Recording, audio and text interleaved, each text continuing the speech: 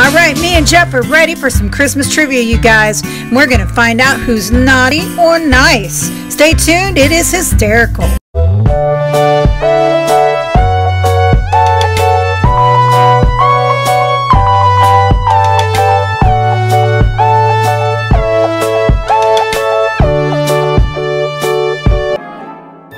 Welcome to the 12 days of local love. Local love for the holidays, everybody. Hi, everybody. Welcome to Local Love. It is Amanda, and I'm here with Jeff the Intern, or as we like to call him, the elf. Or Santa in this case, because I'm not wearing an elf hat. For now, you're wearing the Santa hat, and that's just because you're in the hot seat. Today, we are doing the Naughty or Nice Christmas Candy Challenge. Now, I asked Jeff to get 12 Christmas-related questions for me to answer, and I found 12 Christmas questions for him to answer.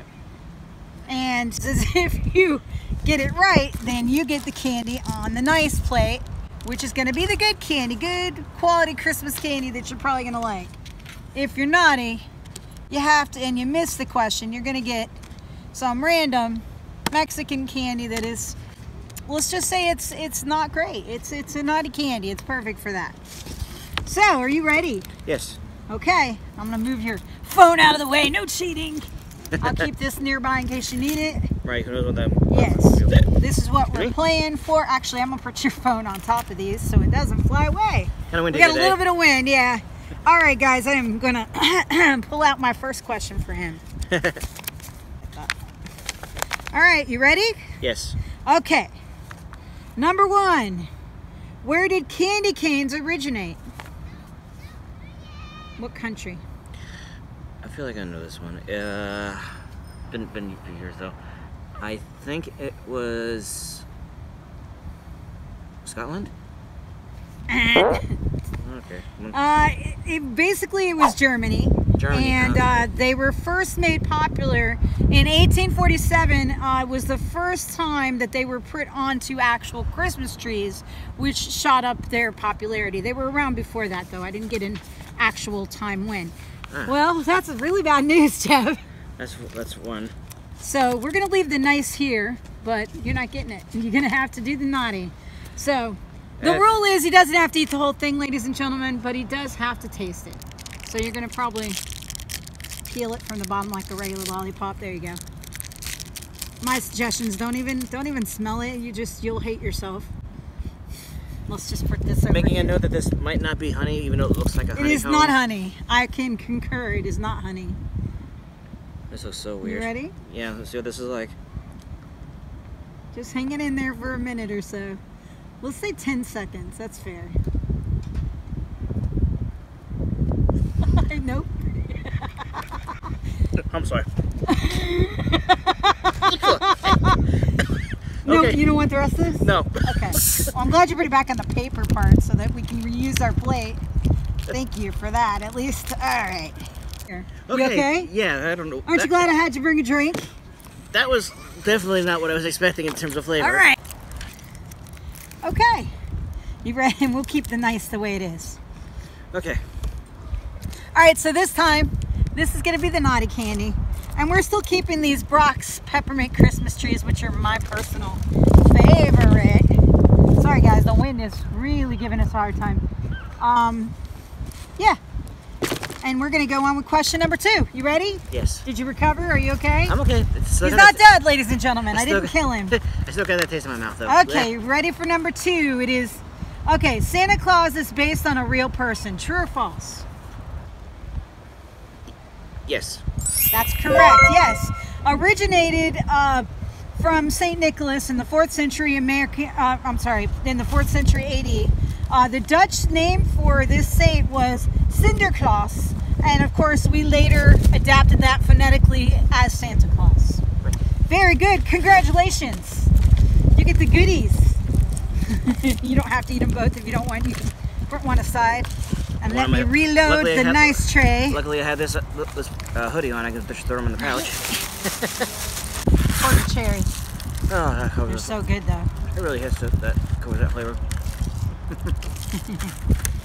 All right. You don't like it? Oh, it's not coconut. Oh, it's like peppermint or something. Oh yeah, that's peppermint completely. All right, guys. So this time we've replaced the nice with cordial cherries. They're Queen Anne's cordial cherries, and of course, as I mentioned, it's called paparindo, which is a Mexican, I believe, tamarind treat. But it's made with real fruit, so we'll see what he thinks. If he gets his next one wrong, then he'll have to eat one of these. All right, number 3. What 3 gifts did the wise men bring to baby Jesus? Oh, it's been years. I thought this was an easy one for you. I know, it's one of those things in Christmas that you learn, but then you forget about. Right. Spices? What do I think? It's a specific, there's 3 specific names of 3 specific things. Sorry, it's very specific. And I know it has something, and I know it's a part of the holiday. It's, yeah. There's some Christmas songs that have it in it.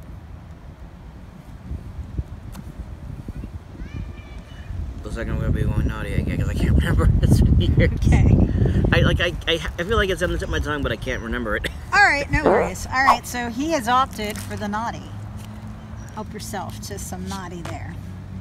Oh god, this is gonna be bad. I just read part of this in English. And you just, oh, what does it say?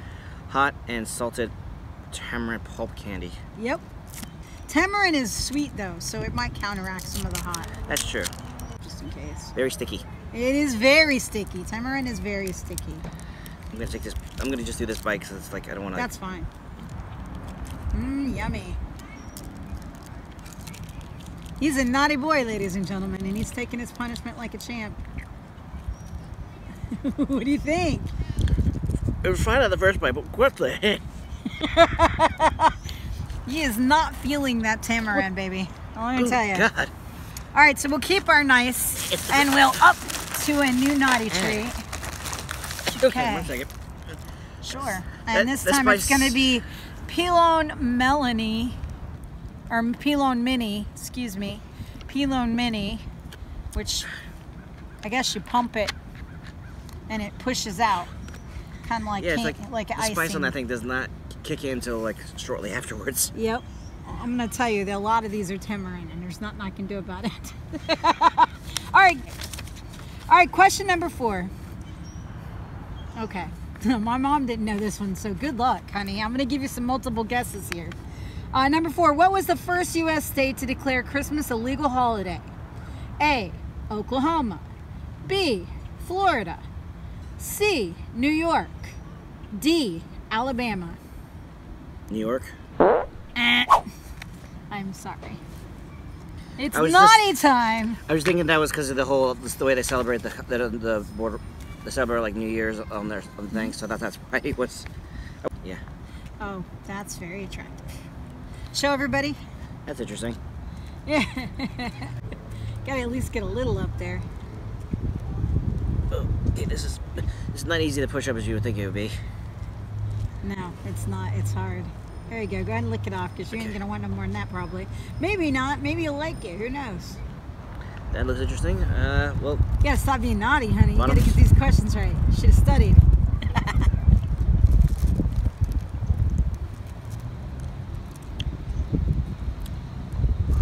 What'd you think? Not a fan? No. No? You said no, ladies and gentlemen. All right. Well, you're probably... You better get your next ones right because this don't look too promising either. All right, so our next one is going to be, it's called Portico. Portico, and it's some sort of granulated red thing. Make those, I'm just like, there's just not my taste. Right. Well, everybody's different, and we you know, their stuff is different, and we're not used to it as all. Right.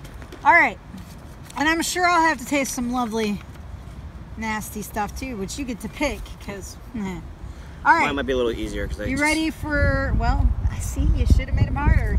All right, you ready for number 5? This one you might know. I don't know. What country is known to eat KFC for their Christmas dinner? And the options are A, South Korea, B, India, C, Japan, or D, Egypt.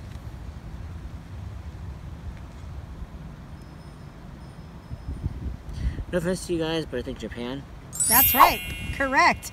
Ding, ding, ding. You get the nice candy. Because they always have the most interesting ideas for like holidays, even Americanized holidays. And those drip, so be careful. You know when you bite into them all that clear? Yeah, that's the best way to eat them. All right, so this time we have a candy cane. Good, wholesome Christmas fun for the nice plate. And this Porticchio mystery powder, which I honestly have no idea. It says the authentic, tasty flavors of the little parakeet. That's what it says. All right, number 6. What was the largest Christmas gift ever given? Hint, it was given from France to the USA in 1886. Gifts can be anything. It's big. It's a big, big gift. Something we all know about today. And now I can guess this one, even because it's not one of those things you think of too much. It's very famously known that France gave us a gift. Whether I don't know if you knew it was a Christmas gift or not, but it's a big thing that everybody sees every day. Well, not everybody, but a lot of people see every day.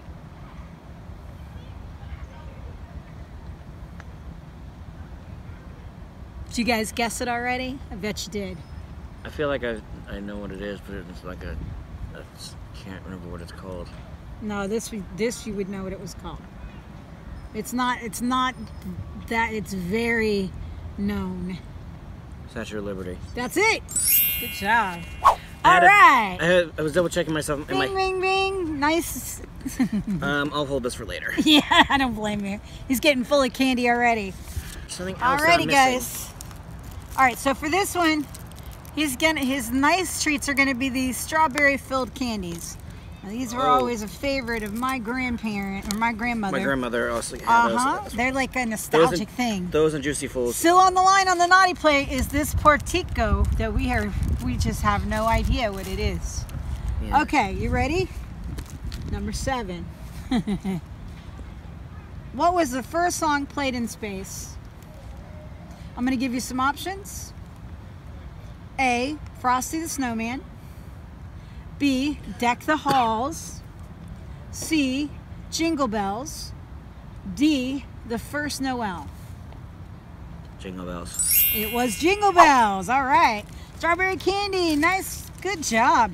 And let me tell you how that worked out. Basically, it was from NASA's Gemini 6A mission.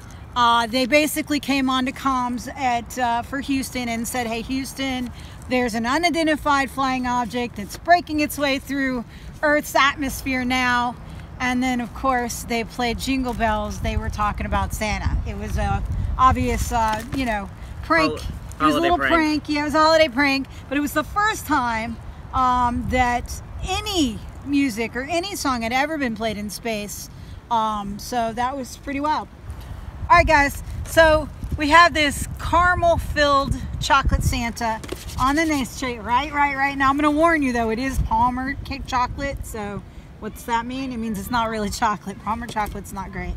And, of course, he still hasn't had to eat this naughty. And I'm sure he's quite happy about that because this does not look appetizing to any of us. It looks like a spice more than a treat. it definitely does. And I'm going to just put his phone here because the wind is really giving us trouble. You ready? There is a tradition that was adopted to slow down eager children in opening gifts too fast. They first had to find the glass ornament shaped like a fig. True or false? It was a glass ornament shaped like a fig. True or false? I think I've heard this. True? False. Okay. It is true. The idea is true. The principle's true. But it was shaped like a pickle. It was a little tricky. Sorry. No problem. I kind of had to. Enjoy. Mazel tov. Oh, I can't open it, I guess. I can't eat it. I have no idea what this one's called. It came to me just like this on a plastic spoon. No label. Rubber banded closed. But I have had one of these and it's not as bad. But I don't know about you. I'd still rather have a caramel filled Santa. All right. You're there. At least for the moment, you're fine. You ready? Yep. You sure? Don't get too much. You're gonna cough and choke.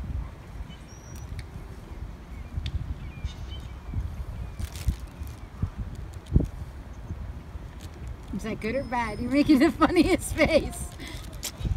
I'm guessing he didn't like that one. It was like. What's it taste like? Hard to describe. It was like really. It was like kind of okay in the flavor, but it was like then all of a sudden it was like. I'm sorry, but it was. All right. It's a weird flavor. Number 9. You only got 2 more.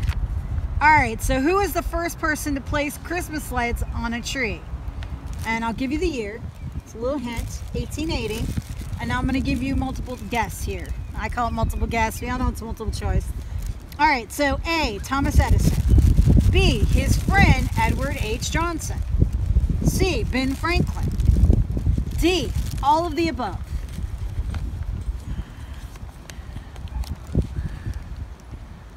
My mother did not get this one, so I feel like it's somewhat hard. If you need me to repeat it, just let me know. First person, and you're being singular, but that might be the trick part of the question. Who was the first person to place Christmas lights on a Christmas tree? That's a specific thing. It's got to be on the tree. Is that your answer? Or? The options are Thomas Edison, his friend Edward H. Johnson, Ben Franklin, or all of the above. His friend. Oh my gosh, good job. You must have a caramel chocolate Santa. Yes, it was his friend Edward H. Johnson. Now, mind you, Thomas Edison is the first person to ever string lights together, okay? But it was actually Edward H. Johnson who had the foresight to put it on his Christmas tree for the first time. Pretty good, right? Even though the chocolate's meh. It's not real chocolate, it's just kind of meh. They call it a chocolatey Santa. I guess you liked it, guys. Okay. All right, guys, so his new treat on the nice plate is going to be this Ghirardelli's chocolate square. It's the white chocolate eggnog flavor. Yummy. And then this unidentified Mexican delicacy sweet. We have no name for this. No name. It came exactly like that. And yes, I was stupid enough to sample this in the past, so I liked it personally, but it's still, I'd rather have this. All right, you ready for the last question? And yes. Then it's my turn to take the hot seat. All right. This one's gonna date me. It's gonna date me hard. All right. Who voiced the Grinch in the original animated classic, The Grinch Who Stole Christmas? Options are A, Bing Crosby, B, Boris Karloff, C, Nat King Cole, D, Frank Sinatra. Now, he's a lot younger than I am, and he may not know this. Many of you may not know this. I know it because this guy was somebody that I looked up to a lot. Bing Crosby. Honey, you got the mystery spoon. I was like, because I was trying to go back. It was Boris Karloff. That was my second. Do you know option. who Boris Karloff is? I slightly. You know the name? Yeah, I know the name, and that was actually my second He option. I played knew. Frankenstein. Oh, this is sticky. I think you'll like this one. I really do. It's not that bad. Oh. But, yeah, right? It's actually really good. This one I actually like. Sweet. It's not bad. Not bad. It doesn't have a funny taste. It's just I like good. apricot. Yeah, tamarind's kind of like that. It's a kind of tangy like It's apricot. more like an actual apricot. It's a little strong in my opinion, but it's like not bad. You still don't like it? Jeff did not like it. Nothing. Okay, so now it's my turn. Give me that.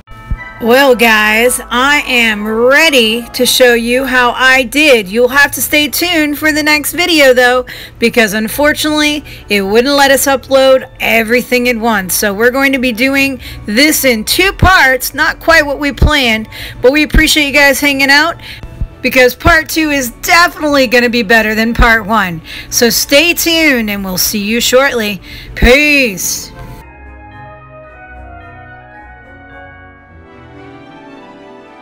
Don't forget to like and subscribe and share with all your friends. And hit that bell so you know when we have a new video.